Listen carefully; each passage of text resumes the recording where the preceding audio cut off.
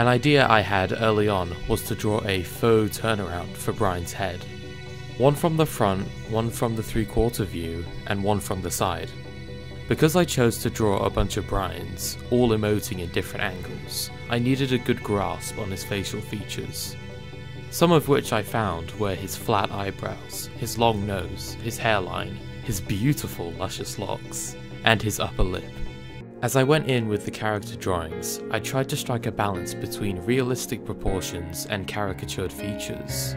That is why some of the characters' faces are more animated, like the vampire, and some are more subdued, like Hubrandity.